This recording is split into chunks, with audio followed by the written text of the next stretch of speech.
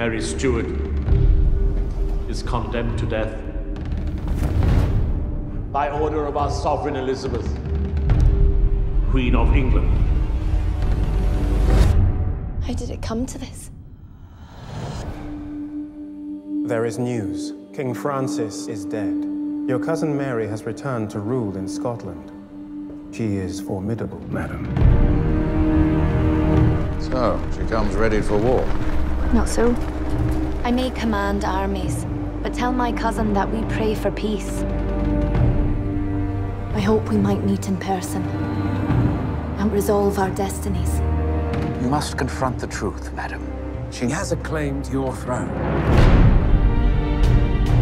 You would have me depose the sister monarch.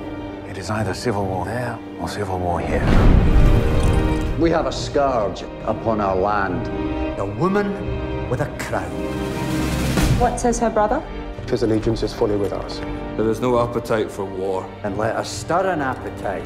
How cruel men are. All I have done is try to unify this land. But they're trying to usurp my crown. A murderer, a traitor, and a queen.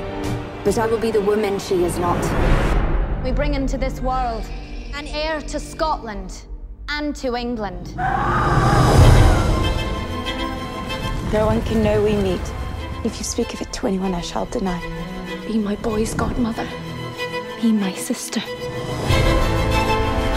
Mary is our foe. We ask that we never bow to her as we bow before you. You cannot raise an army. Many times you have said I cannot do what I have done. Do not play into their hands. Your heart has more within it than the men who counsel you. You would do well to watch your words. I will not be scolded by my inferior. You're inferior. If you murder me, you murder your sister. And you murder your queen. How did it come to this?